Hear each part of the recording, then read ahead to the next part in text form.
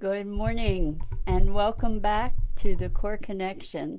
I'm Mira Rubin here with you on Enlightened World Network. And it's another new week. I don't know where the time goes, it's just flying by.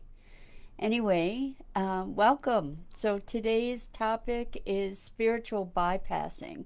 But before we get to that, let's just take a few minutes to settle in and get connected here. So take a deep breath in through your nose.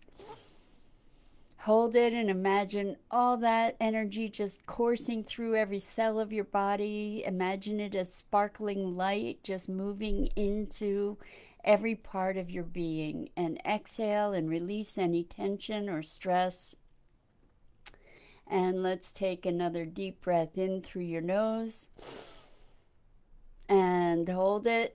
And imagine all this wonderful energy coursing through you and enlivening you on every level. And exhale and release any remaining tension in your jaw, in your back, in your shoulders, in your neck. And now let's just gently place our palms together. Softly rub your fingers against your palms so that you feel that wonderful tingling in your fingers and tingling in your palms. And let's allow ourselves to become present to the wonderfulness of being in these bodies right here, right now, in this very special time in history.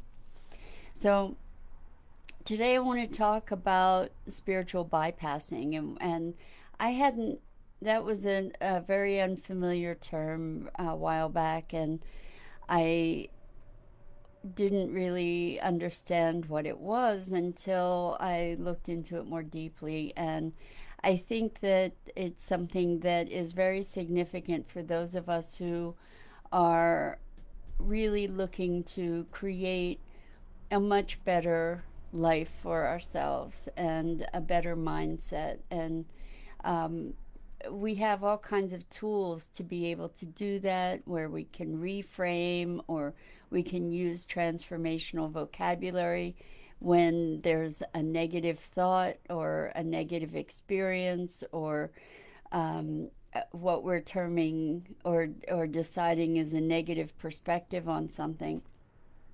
And those are great tools to have. However, spiritual bypassing is taking the practice of reframing or throwing a positive spin on things that actually is a form of denial. And one of the things we've spoken about a lot is how necessary it is to allow yourself to feel your feelings without judgment and without story, to enable them to move through. And spiritual bypassing is kind of trying to put a positive spin on everything while potentially suppressing or denying the truth of the feelings that are really there. In other words, to cover up or deflect or deny the shadow to just try and paint everything with a rosy picture. And if you end up painting over rot, you know that eventually the paint will dissolve and disintegrate. And what happens is, when we do this spiritual bypassing thing, it allows the underlying feelings to fester. So let's say I was really angry about something.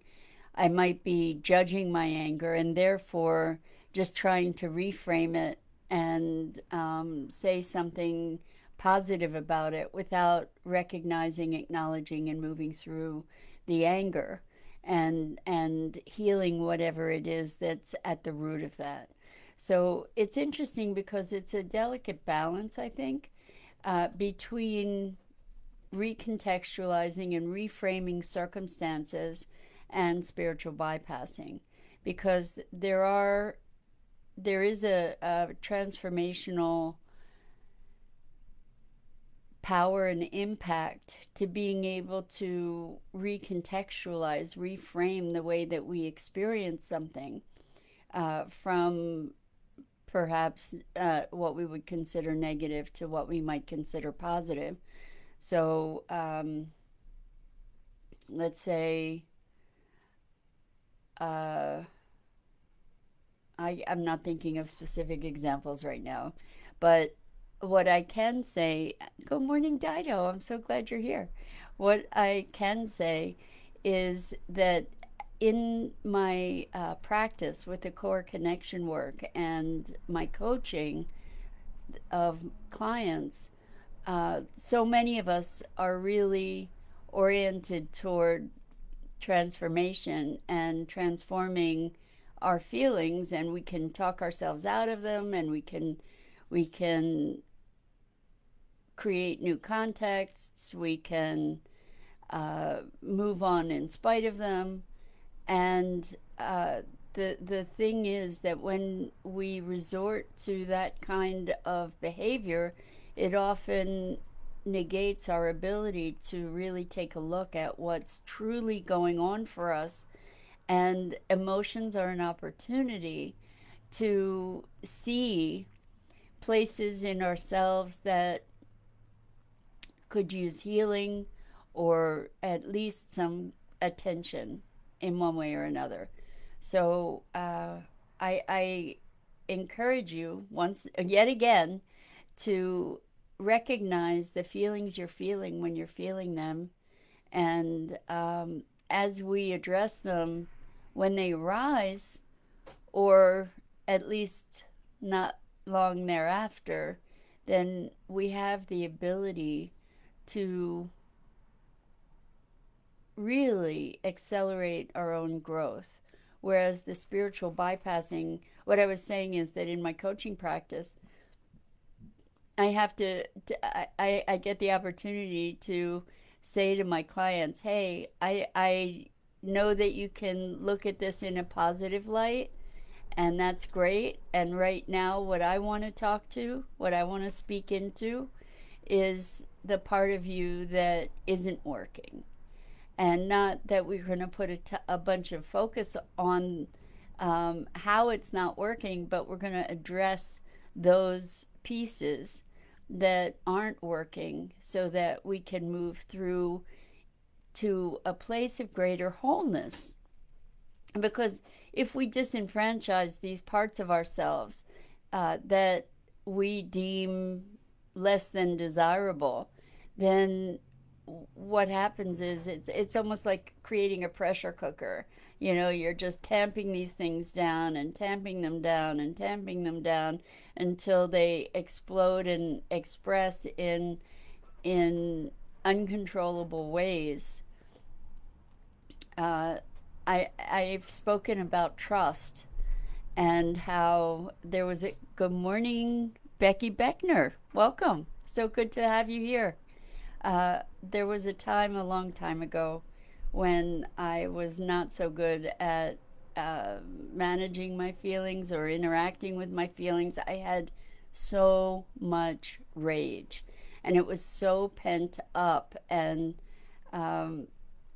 I really judged myself for having those feelings, and I wasn't particularly conscious around them either. And what would happen is that in moments of stress or confrontation, because that anger was so pent up, it would come out in explosive ways. And when it came out in explosive ways, it gave me an opportunity to hate myself even more. And I invite you to move out of that kind of pattern if that's something that you experience, and recognize that if we are able to address the feelings that we feel when we feel them, at least to acknowledge them, and then perhaps go back at a later time when it might be more convenient to address them and heal them, or heal the underlying issues, then you won't have the experience of the explosiveness that that I had experienced back in my past. I came from a family that was very angry. And I see these things too as generational patterns. We learn how to interact with each other based on the behavior that is modeled to us. And there was a lot of anger in my household. So it took a lot of work over a lot of time to move beyond that, and to also move beyond the shame that I felt around that anger. However, denying those things is a guaranteed way to keep them cemented in place. So, the spiritual bypassing is something that is really disingenuous to ourselves and to others, and is so deeply a denial of the parts of ourselves that are looking for integration, into wholeness, into uh, a deeper and richer expression.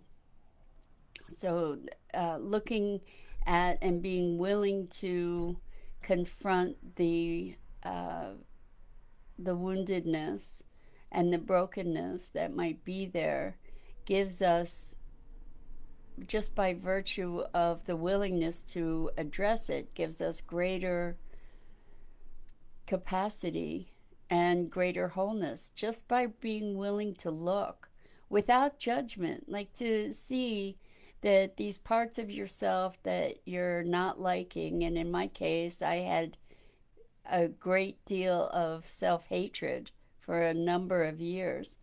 By dealing with the shame of the feelings, um, it's so layered, right? So the shame is layered over the experience or the feelings, and it is a way of judging oneself, to have the shame. So there was tremendous self-judgment and tremendous issues around self-worth. And what I can tell you is that there is a path forward. Having been very, very uh, damaged and broken for a good portion of my life, I can tell you that there is a path that you can, there's hope. There's hope, and it takes work. It truly does take courage to be willing to face your demons, so to speak, and to face them in a way that isn't dictated by judgment of oneself. And if there's one guidance, one path to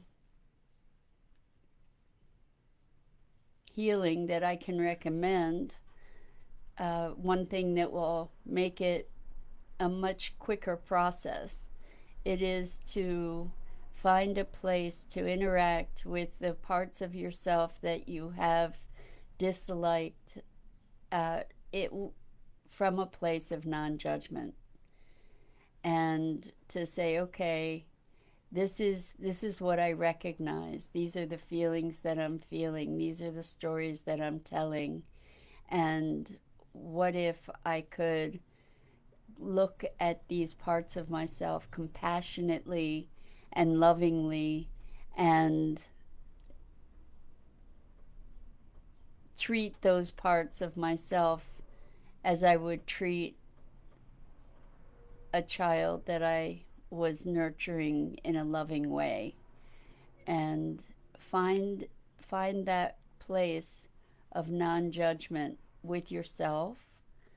And that is the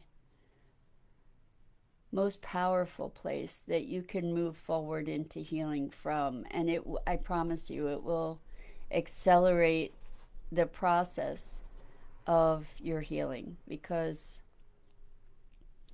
the judgment is just amplifying and exacerbating the issues that are already there. So we all have our wounds, we all have the parts that we have disenfranchised, and what we get to do is to reclaim them and honor them and heal them, love them into healing. And I think that might be it for today. Not a lot of comments so far. Anybody have anything to say? I'd be curious to hear what your input is. This is the conversation today was about spiritual bypassing. And so what we want to do is to honor ourselves, honor the feelings that we feel rather than the stories, and then look at how we're judging ourselves for having those feelings, then allow that judgment to be transformed by compassion for ourselves, and then we can begin to heal the deepest wounds. So with much love and compassion, that's it for today. And I wish you forgiveness for yourself and the ability and willingness to see the shadow as it arises compassionately and without judgment. Enjoy the programming on Enlightened World Network. I am so grateful to you for joining me in these morning moments. And Dido says, to look at the parts of yourselves you've rejected as in the spirit of inclusiveness is the spirit of inclusiveness, as within, so without. Thank you, Dido. Always perfect. So, lots of love. Take care.